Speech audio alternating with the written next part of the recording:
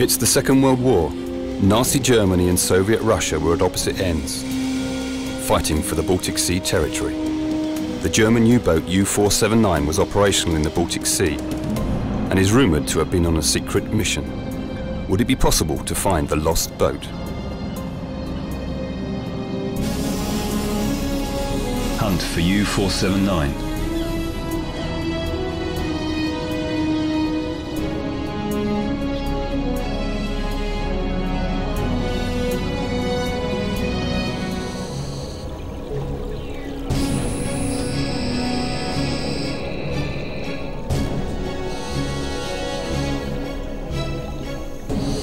But it's not only wars that create shipwrecks. Baltic Sea is a hazardous sea, with extreme weather and shallow waters, thousands of islands and rocky shores, and harsh winters when thick ice covers the northern coastlines. The environmental conditions are also unique. The water is cold and the saline levels too low for most marine species to survive, including corals and the shipworm, that everywhere else destroys shipwrecks in no time at all. Baltic Sea is filled with well-preserved wrecks. It's a treasure trove for any diver or archaeologist.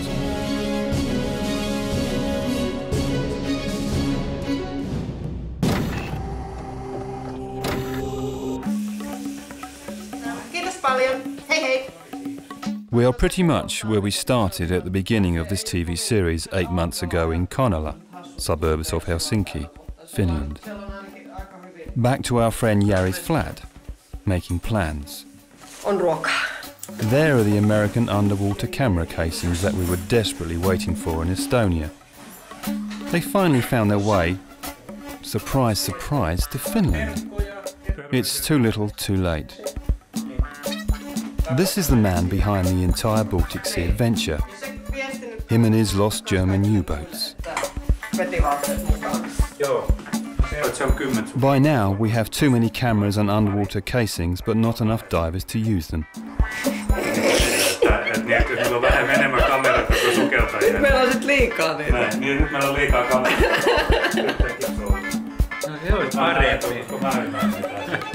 The Finnish Archipelago Sea is an unknown wonder. It's the largest archipelago in the world by the number of islands. Numerous ferry lines form the so-called archipelago ring road. Most of these ferries are free, or only charge a small fee. The exact figure for the amount of Finnish islands is anybody's guess. Estimations vary from 20,000 to 50,000, since sometimes it's a matter of opinion to tell the difference between an island and a rock. In comparison, the number of Indonesian islands range between 13,000 and 18,000. And the number of Greek islands is no more than 1,400, even when the very word archipelago, meaning a cluster of islands, comes from Greece.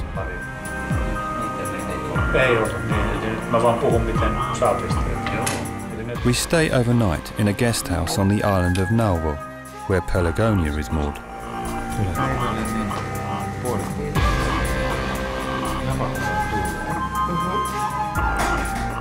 Beautiful place, and no other guests around.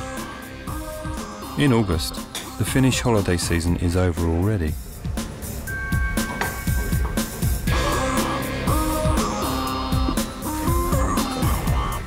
Jari, who is a diver and works as an engineer for the Finnish army, has taken care of sorting out diving permits for the Swedish technical diving team. We'll meet them tomorrow on the island of Korpo. We'll be looking for the lost U-479 outside Uto Island. But we'll also find other wrecks for the Swedish team to dive in the outer archipelago. But we know the layout and there's no lack of interesting dive sites. Se on kanssa semmoinen panssarilaiva. Ja se on... Olisi tarkoitus vielä tehdä kuvauksia. Miten niin se laaduka? Just nearby, the Finnish Baltic Sea holds in its bosom a true treasure. The 18th century ship WWII is estimated to be the most valuable treasure ship in the world. WWII, Lady Mary, was a standard two-masted wooden merchant ship. She was on her way from Amsterdam, Holland to St. Petersburg, Russia. Works of art and sculptures were on their way to nobody else but Catherine the Great of Russia. On October 1771, a month into her voyage, an autumnal storm sunk her outside the island of Jurmo in southwestern Finnish archipelago, and there she rests, neat and tidy, almost untouched, ship cargo and all. At the time, only 6 paintings were salvaged. WWII was lost and forgotten for over 200 years, until maritime archaeologist Kristen Ahlström became interested in her story. A famous Finnish commercial diver, Rauno Koivusaari, and his crew finally found the wreck in 1999. In Finland, we met Mr. Koivusaari's friends, researcher Mikael Martikainen and diver John Liljelund, who both played their part in finding WWII. The WWII is special in the sense that as a wreck it's in very good condition. It's said to have carried a very valuable cargo. Works of art bought by Catherine the Great from an auction in Amsterdam. There was an international highway between St. Petersburg and Central Europe going through this area where it sunk. So it was just a lorry carrying a cargo, but the fact that what cargo it carried and what a beautiful condition it is today. And it's still a beautiful lorry. From my eyes, I think that it's the only treasure ship in the world. Because if you go into the Caribbean Sea or places like that, where is that kind of ships and shipwrecks, there is only sand and the coins, but there is no wreck anymore. There's no wood, no. This is a handwritten note from the Dutch archives in Amsterdam. The most interesting, I think, and which proved then to be very crucial for the identification of the wreck, was this inventories. Do you remember this? Yes, I remember, because we did find the anchor there. Yeah, the anchors. Yeah. In Vap anker in the flock gebroken, which means basically that it was a warp anchor with one arm missing, and that was, I think, about the first items that you found. Yes, we were the first guys to go down there, and the wreck was behind. It was in my back. I went down at the bottom. I was about 1 meter above the bottom. You can see anything. Then when I turned around, I saw the whole wreck. I saw the sunlight coming down from the shore, and the half of the wreck was like a silhouette. Oh my God. And it was like from Donald Duck. It was really amazing. By the way, Donald Duck is a very popular cartoon character in Scandinavia. Unsurprisingly, a dispute has been going on for years about the fate of WWII. Should she be raised and salvaged? Should she remain underwater as a diving site with an archaeological interest? The heated debate continues.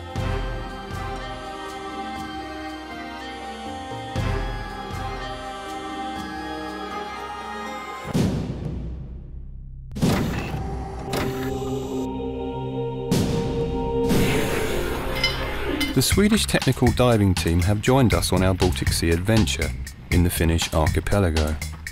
Our diving boat Pelagonia was moored overnight at Korpastrom harbour. The kind people of Korpastrom gave us permission to moor at the end of the pier. It's an ideal position for loading all the diving gear. Boy, do we have a lot of stuff. After having just spent time with the Estonian sports divers in the Hiiumaa waters, we are quickly reminded how many gas bottles the Trimex divers need. Alongside, yeah. And then just the soft stuff, the soft bags down. Yeah.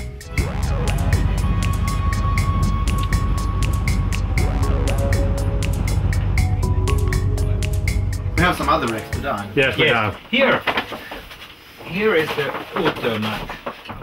We have a quick planning session and tell the team about the wrecks close to the Uto Island and the lost U-boat U-479. Today the divers will dive the famous wreck of Park Victory, an American cargo ship sunk in a storm outside Uto.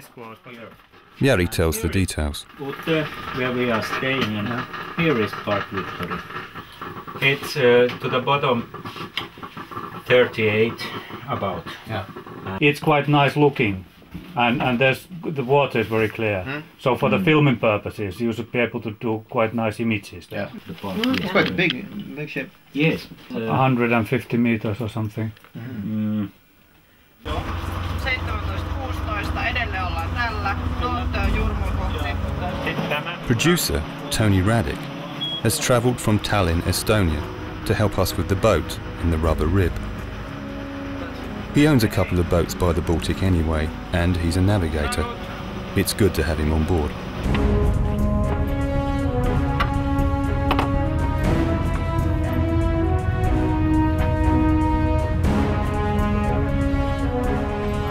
From Inner Archipelago, we'll be heading to the outermost year-round habited island of Finland, Utö. The Swedish name Utö means outer island in English. People have lived on these islands for thousands of years. Fishing and fish processing, shipping, trade and tourism are the main income. There are around 60,000 permanent residents scattered around the archipelago. Most of them are Swedish-speaking Finns.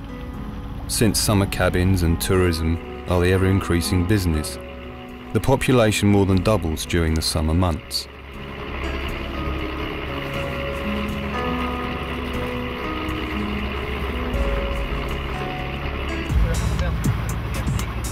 The divers have their own camera gear with them, but they get interested in the extra camera casings we brought with us. Maybe they can do something useful with them.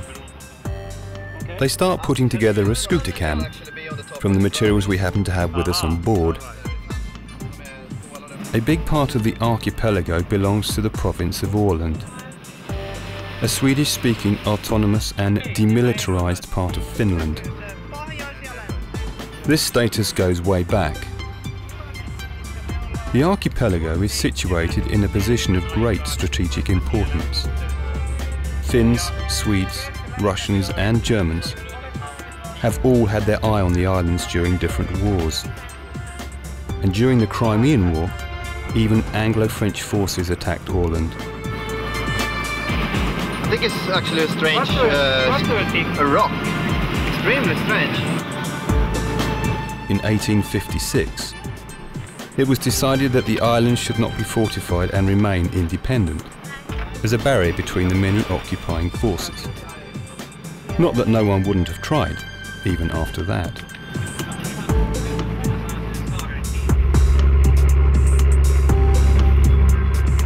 For years it's been forbidden to dive the wreck of Park Victory. It lies in the military zone not far from the Utö Coast Guard station.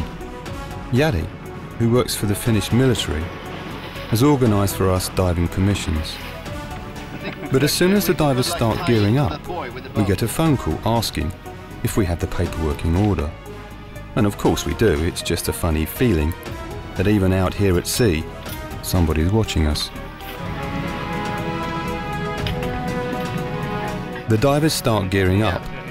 They're like underwater spacemen and women. So how do we get that thing in the water? Are you going to drop it off or? Tor has put a line on the black line on the outside. Yeah. We can try to just lower it down.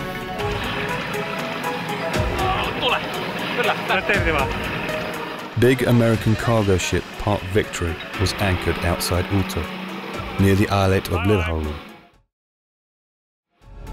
It was Christmas Eve in 1947. Park Victory was to spend the night and then continue to Helsinki. The pilot had already boarded the vessel. He was meant to guide the ship through the maze of the archipelago and the still uncleared Second World War minefields. But late that night a storm rose. The ship started to roll and the anchor chain broke. The ship drifted to rocks, started to leak and sink. Panic ensued. When lifeboats were lowered, others who had jumped into the sea were crushed. Some managed to swim to nearby rocks to wait for rescue. The people of Utö came to help and, risking their own lives, managed to save 38 men. The islanders opened their homes to the survivors and they spent that Christmas on the island. What a Christmas it must have been. 10 men died that night. The evening sun is setting when we moor at the Uto harbour.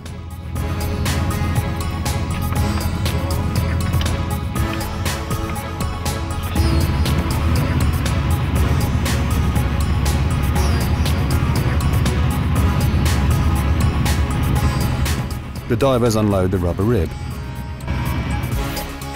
Happy? Yeah. Good. Happy. It's really beautiful, but all these mosquitoes.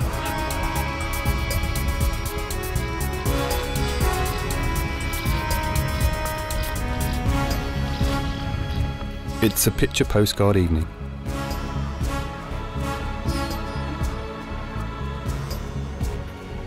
Again, Jari's army connections come to good use. We get permission to use the Uto army barracks as a base camp, as long as we promise to leave it the way we find it. No extra services are on offer. We didn't quite know what to expect, but the accommodation is really good. Big, clean and comfortable. Drinks, everybody. It's the last on the right is ours. We start to prepare dinner right away. Everybody's really hungry by now. Oh, you have your briefcase. So what do? You work at the Heineken. The waters outside Uto are known as the graveyard of ships. There are many wrecks here. This beautiful summer sun can turn into fierce winter storms, and the numerous rocks make the sea difficult to navigate.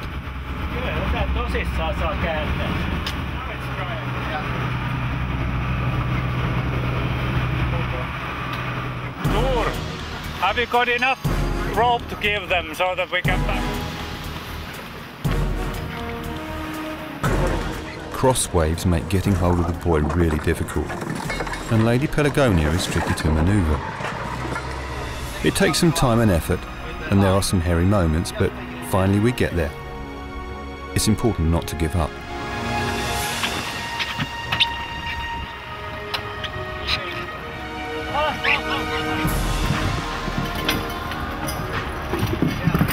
Are we kind of... Yeah, now we're stuck. We are stuck? Yeah. And stuck usually is bad. No, this is in a good way. This is good stuck. Lampan är kul. Lampan är kul. Den här är i potten.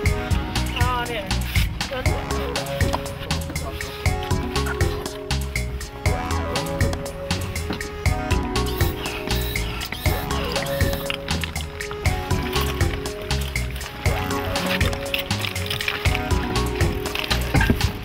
One of the gases the Trimex divers use is helium, and we all know what helium does. This is such a hardcore male thing, the diving.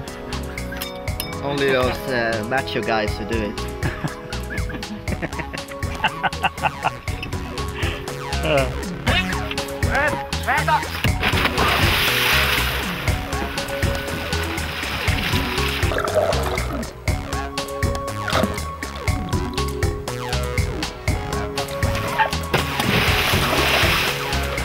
The diving team is ready to go again, and we lower the scooter cam to them.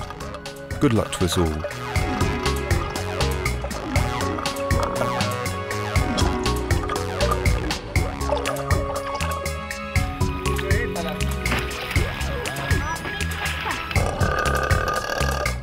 Meanwhile, it's the old waiting game for the boat and film crew. The divers had a good dive today. Be careful with the lens. And the scooter cam is still in one piece. Another successful day.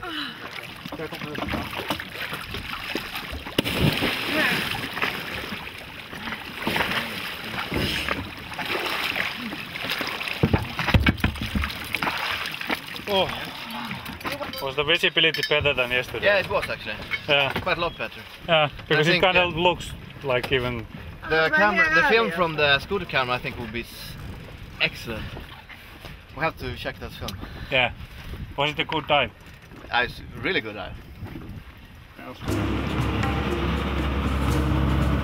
On a gorgeous day like this, it's hard to imagine that during winter months, the villagers are sometimes housebound for days and have to tie all their loose property down with ropes if they don't want their stuff to be blown out into the sea.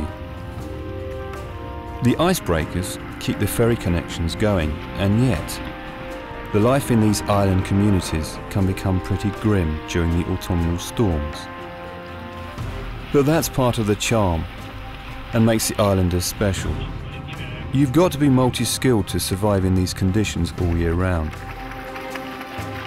There are only about 30 permanent residents on Aalto, but the population is ever changing because of holiday and summer visitors, and the presence of the army and the coast guards. Do we fire? You are hungry now? Yeah. Do we fire up the grill upstairs and do the sausages now? And, yeah. Yeah. Salad. We have a grilled lunch at Pelagonia. Food always tastes better outside.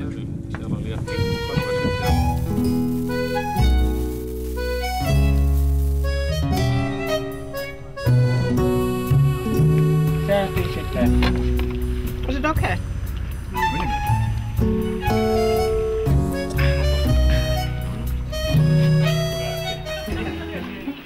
Tor transfers the Park Victory diving footage onto hard drive, so that we can all view it from the computer screen.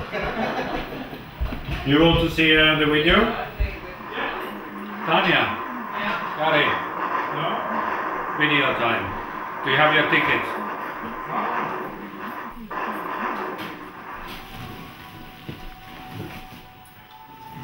Yeah, check this one. I threw that. Wasn't it a good shot? That nice. Yeah. It didn't even touch him. You tried. You have.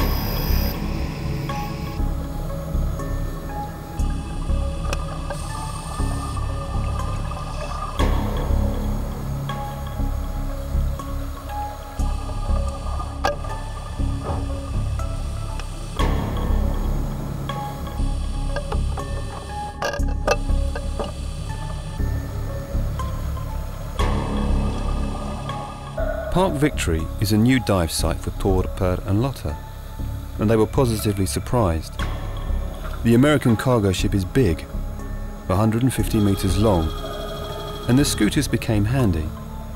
They make it a lot quicker to get from place to place and get an idea of the wreck.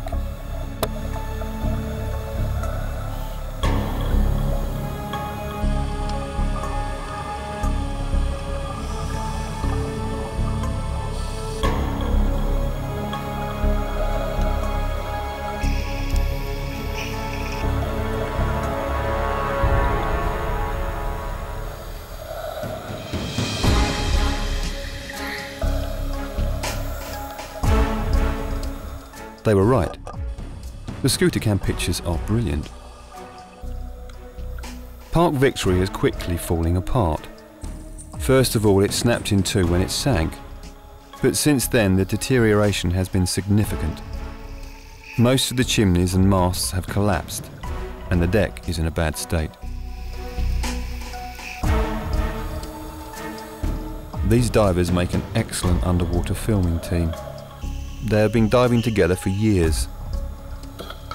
They are really good at lighting the wrecks with their powerful underwater lights.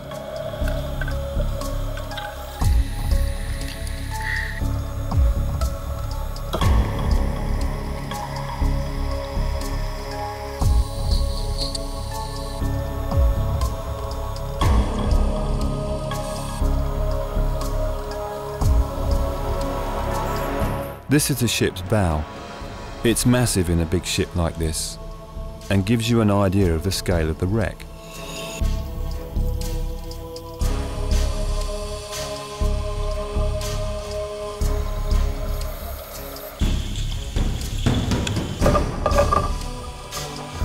Tor is filming with the main underwater camera. Per does fine work with the lights, while Lotta is the one handling the scooter cam. It's usually just Lotta and Per in the pictures since Tor is behind the camera.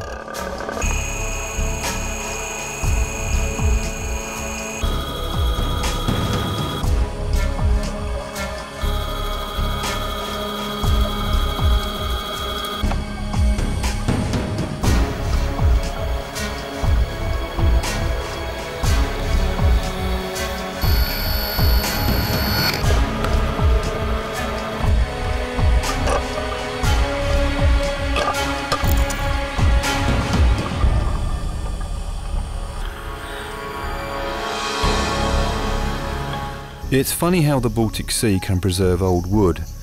At the same time, the half-salty water still manages to destroy steel cargo ships.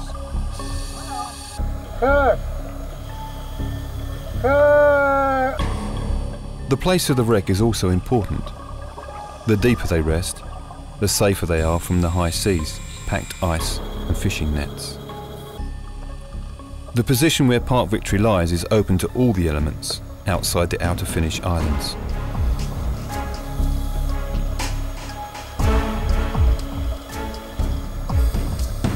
Diving wrecks is dangerous, and diving broken down wrecks even more so. There's always a possibility of getting trapped. The divers look after one another.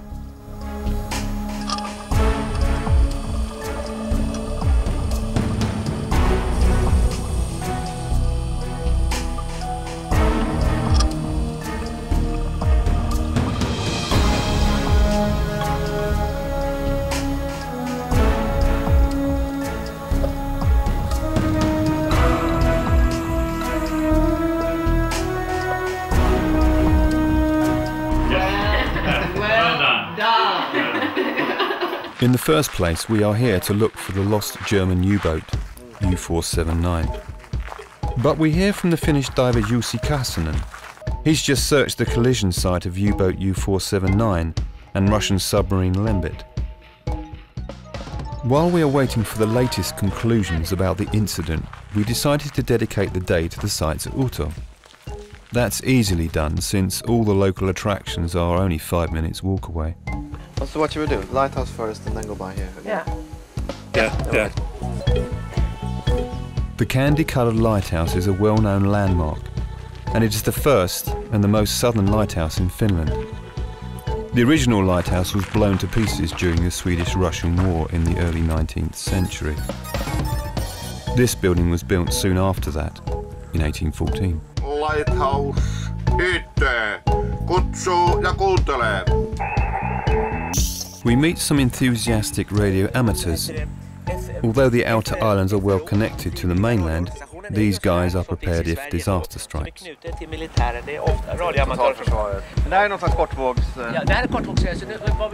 All radio amateurs out there, please contact Jeren. He is waiting for your call.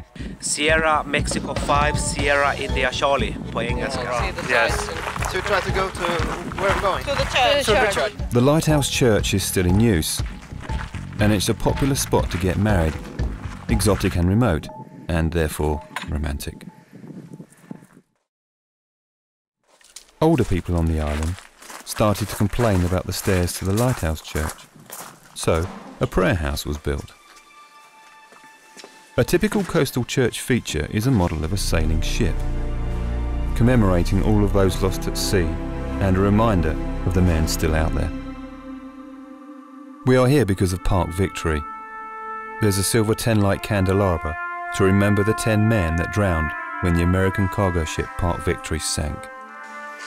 Framed on the wall, there's a letter from the American embassy thanking the people of Uto for their bravery saving the lives of the crew of Park Victory. Express to Your Excellency my warm admiration for the heroic actions of the townspeople of Uto in the rescue of the crew of a sinking American vessel. Then the same townspeople took into their homes for shelter and for nourishment the survivors of the shipwreck. And it's thanking the Finnish people for their courage and seamanship.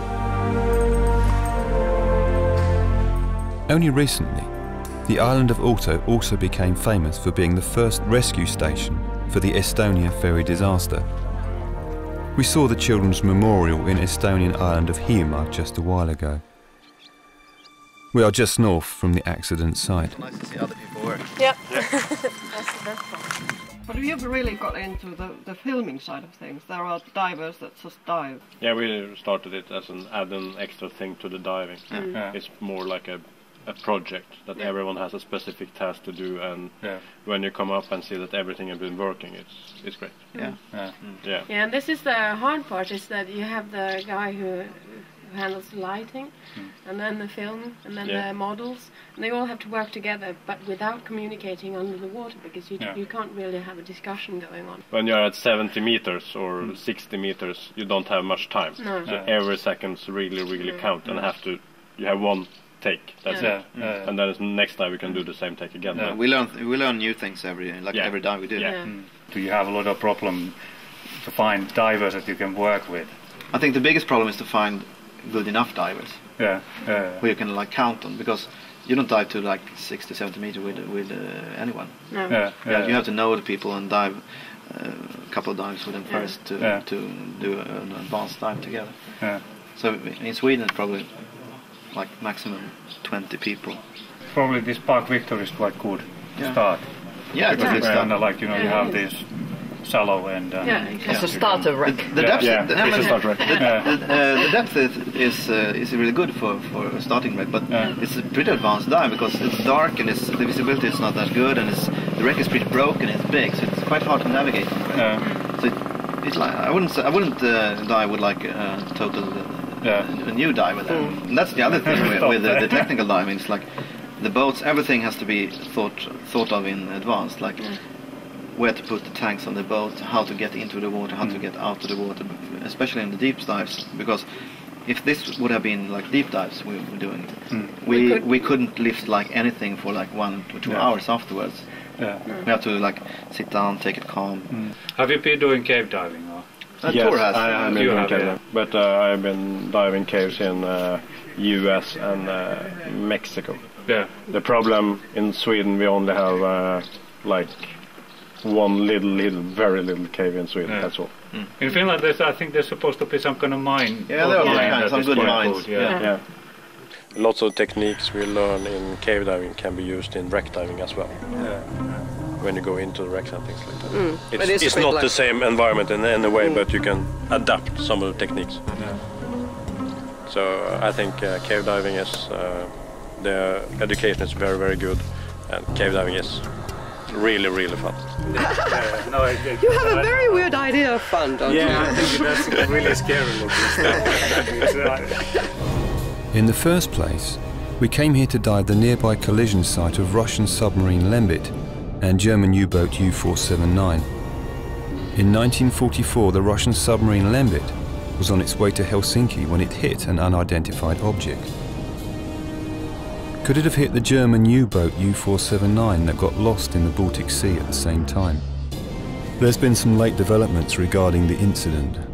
Our side-scan sonar expert, Finnish diver Jussi Kassonen, has just searched the collision site. There are some surprise conclusions. This puts a spanner in the works. If the location has just been searched, there is not much point in going there with the Swedish technical diving team. We'll meet Jussi Kassonen soon again in mainland Finland. He will tell us the results of his expedition. Time to make new plans.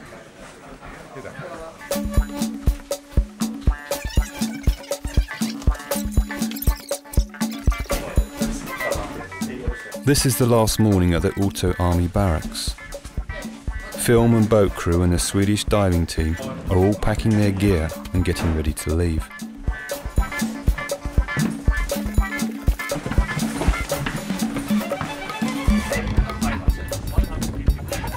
We were very lucky with the weather during these few days, and although our plans changed dramatically, we are still very happy with the trip. We say goodbye to the idyllic Uto. This small group has a good representation of the northern Baltic peoples. Lotta was born in Finland, a Finnish Swede, but is now a Swedish citizen. Tora was born in Norway, but now lives in Sweden. Only Pär is originally Swedish. Tony is from Tallinn, Estonia. Jari and Kari are from Finland. Tanya and Kimmo are Finns currently living in England. This summarises the history of the Baltic Sea. People have always moved around and used the Baltic Sea as the highway. It's rated down to like, I don't know, 150 meters, something like that. Yeah, it's like 1,500 watts normal lighting. Actually, it's 7 to 8 times more effective than just global. The divers tell us about technical and commercial diving. I think the biggest risk is to breathe the wrong gas. Yeah. And if you breathe the wrong gas, you die. You're like showing your tank to the other guys, and it's like, oh, okay, this is like 21 meter gas. You check your gauge, it's 21 meters. You take the hose, check it again, it's 21 meters, and then you switch the gas, and everybody's looking at you at the same time. So even in like 70 meter dive, 60 meter dive, if you do like a 60 meter dive for 20 minutes and goes directly to the surface, you will die. That's a snorkel. Yeah. Snorkel is fine. Yeah. All the Baltic Sea countries have influenced each other through history, in good and bad. Shall we leave your stuff down there? Shall we bring it up? Leave it. Okay. Wars have brought misery. Occupations have changed state lines, while commerce and travel have united, profited and enriched. Still, the different cultures surrounding the Baltic Sea have remained so diverse and strong. We are back in Korpastrom. When mooring, our captain Jari loses his sea legs. Does he survive the fall?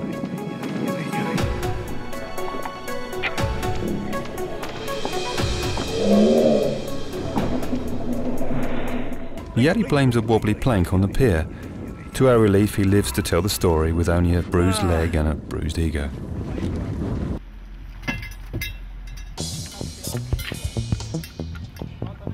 Är det mer fladdrar eller?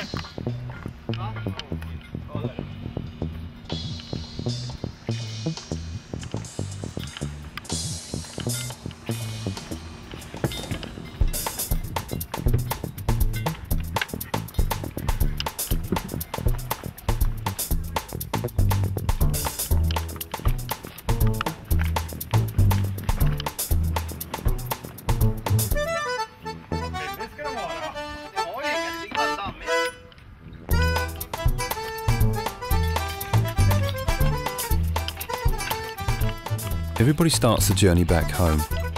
The diving team pack their cars, then drive to the mainland Finland and take a ferry back to Stockholm, Sweden.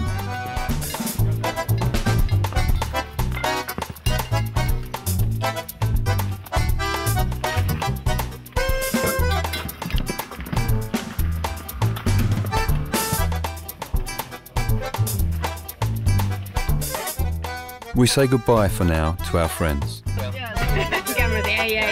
Get on with it. Say your goodbyes now. Bye.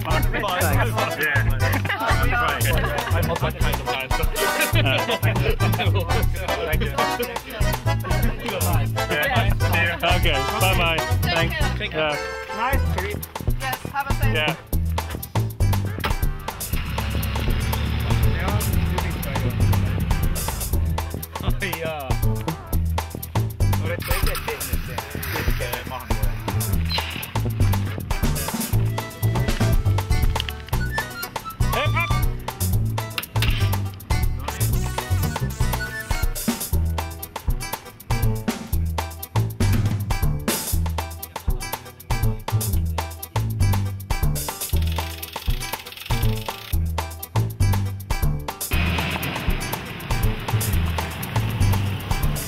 The rib is packed on the trolley.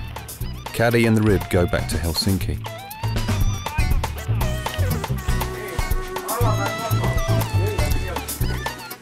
The owners of Pelagonia come to collect their boat. So this is it. It's finally over. It's been a good time. Kimmo, Tanya, Tony and Jari spend one night at the guest house at Korpu. We are all exhausted.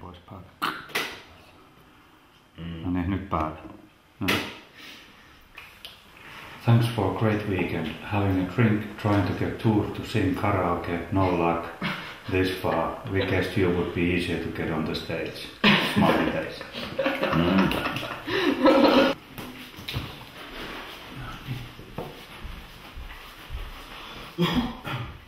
In the morning, Tony journeys back to Estonia.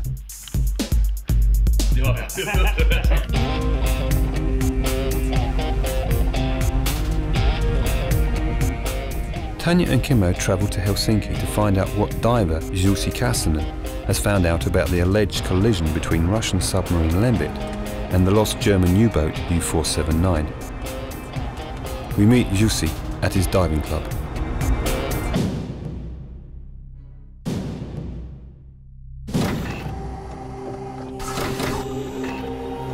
So, okay, so you went to check out this site. Yeah, with the side scan sonar. The site is here on the map. You can see this really deep canyon, almost, or not almost, but they're 100 meters deep, and this canyon is going past the main island. And this location where Lembit claims that they had this collision is just on the western side of this main shipping lane coming in from the sea. How large area did you cover by the area covered was 2 miles wide and 3 miles in the south-north So you went direction. over the rim of the we went all over to the side of the canyon, so that we really wanted to make sure that we cover the whole area. And you have the saved file? Yeah, we have the recording from the trip we made.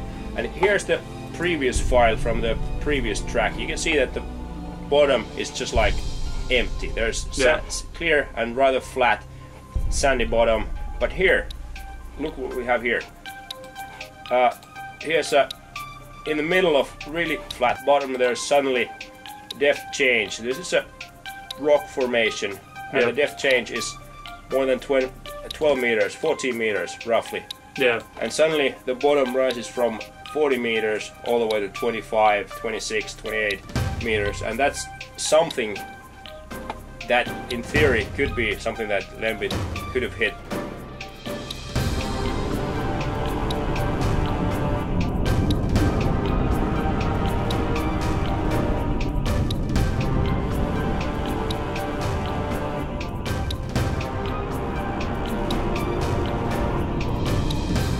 End of 1944 and the Second World War.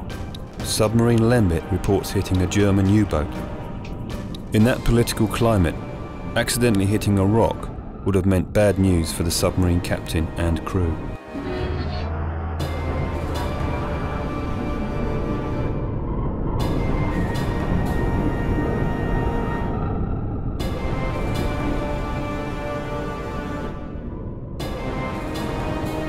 We checked the local papers that if it would have collided with some fishing boat or something, there should be some kind of information in the papers at that time that if there were 4 or 5 men lost and a boat lost, that should be somewhere, but there's no record.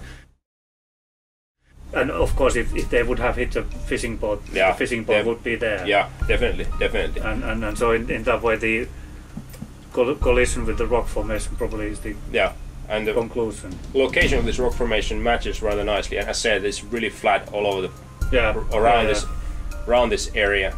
If you think about the Lembit, there wouldn't be that many people who would know what happened, because that's true. The crew wouldn't know it. It would be the captain and the guy who's using the sonar or whatever system they have there.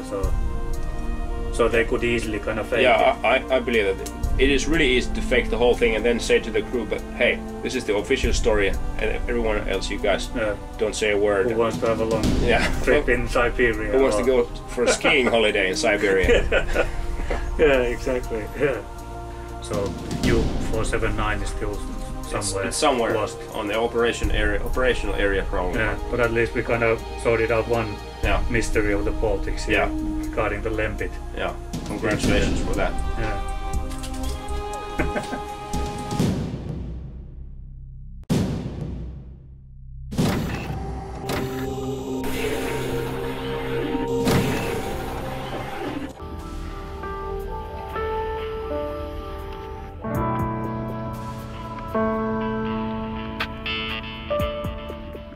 Since the independence of Estonia, the British-built Lembit is again an Estonian submarine and a museum boat in Tallinn. After the collision, Lembit only needed minor repairs. The German U-boat U-479 is still missing in the Baltic Sea. This is the story that got us started on the journey. The outcome is not what we expected, but it seems plausible.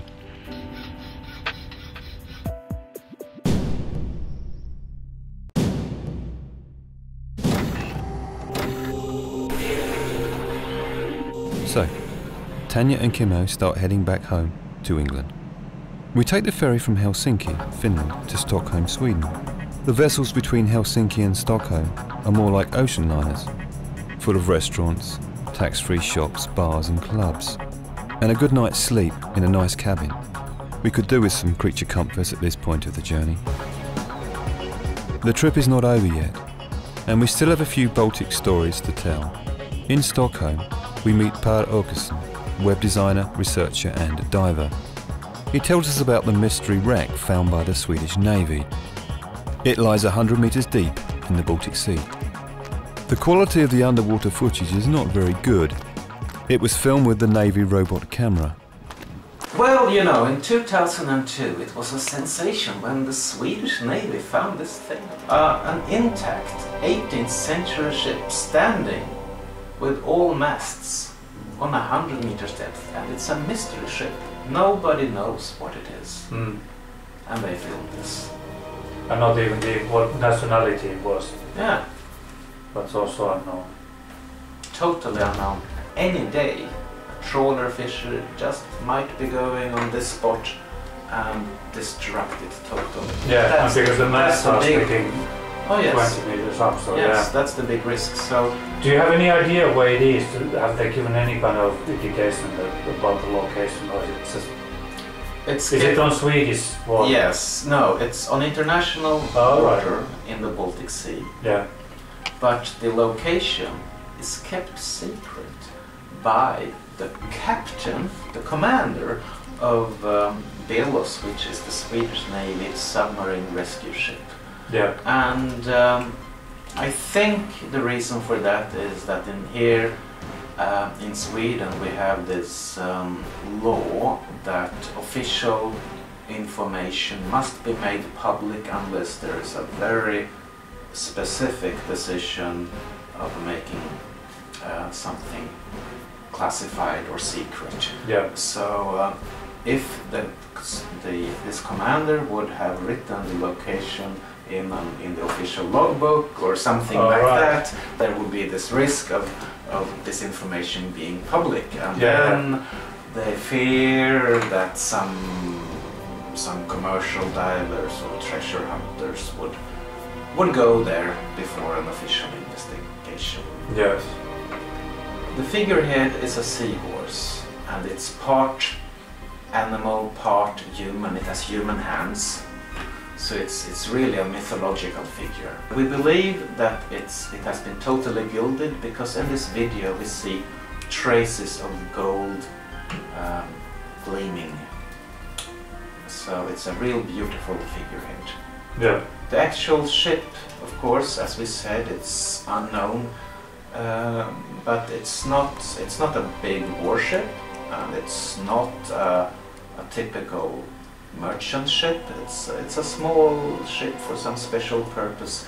Maybe a small military ship, maybe a post ship.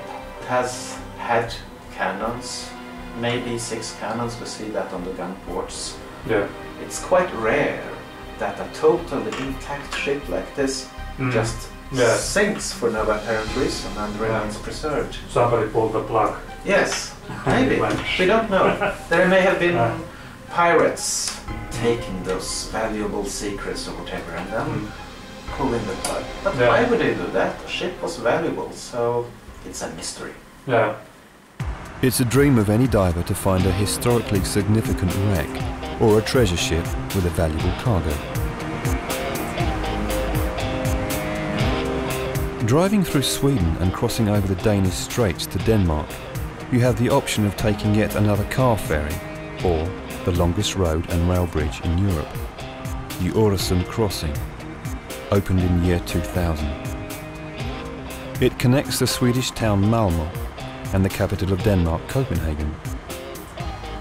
The combined bridge and tunnel is 17 kilometers, about 10 miles long. The Danes are experienced bridge engineers. The whole country is made of Jutland Peninsula and a cluster of islands, and the long bridges keep them connected. When the bridge was first opened, the traffic was slow and the high toll charges were blamed. Now locals get discounts and the bridge is considered a good idea. The people can live in Sweden and keep on working in Denmark, or vice versa.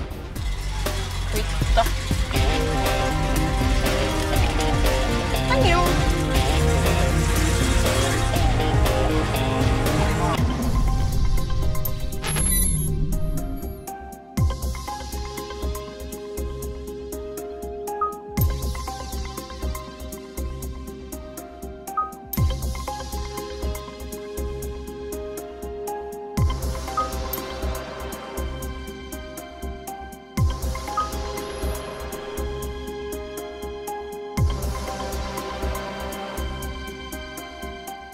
The Kingdom of Denmark is a gateway, positioned between Scandinavia and the rest of Europe, and between the Northern and the Baltic Sea, a perfect place for commerce and collecting taxes from all the passing sea vessels.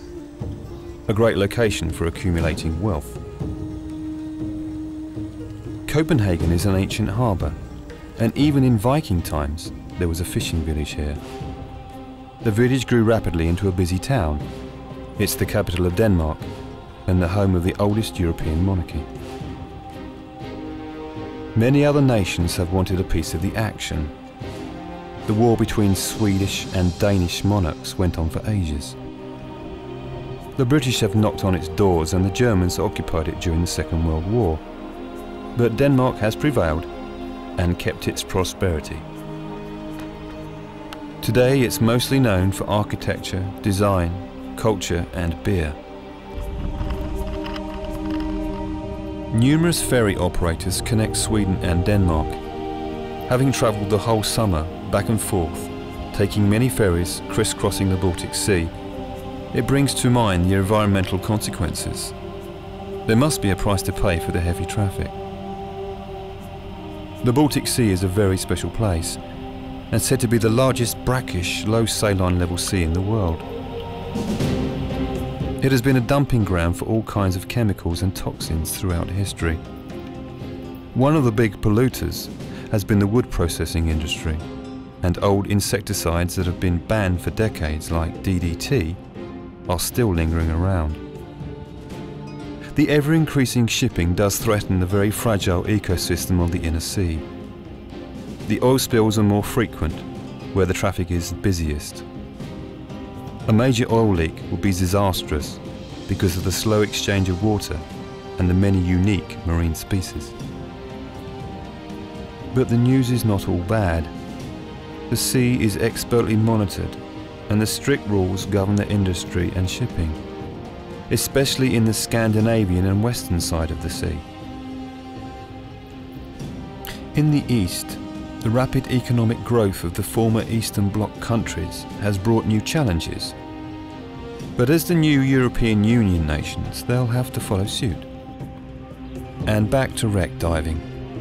Especially the old war wrecks that carried weapons and toxins are a real threat to the sea. So finding and analysing the old wrecks and their cargo and emptying the rusting oil tanks is vital also for the environmental point of view. Despite all of this, the Baltic Sea is considered fairly clean by international standards.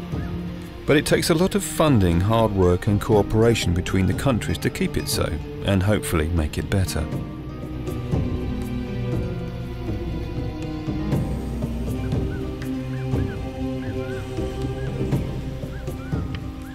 Internet reservation, so we only have the number. Okay. This is space or...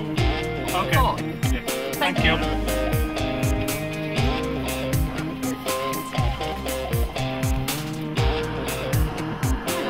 Hello.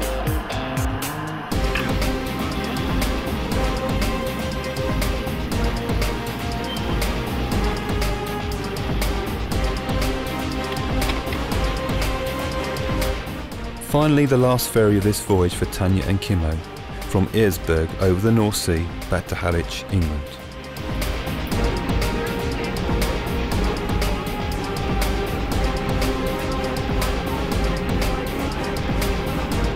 Since the journey is almost finished, it puts us in a reflective mood. We've learned so much about the Baltic Sea during this adventure, but the more you learn, the more you want to know. We hardly visited the Gulf of Finland or the Gulf of Bothnia, the long shallow arms of the sea. Never even set foot in Latvia, Lithuania or Poland. The history is so rich with stories, and we only touched on some of the subjects. And there is still 50,000 wrecks in the Baltic Sea,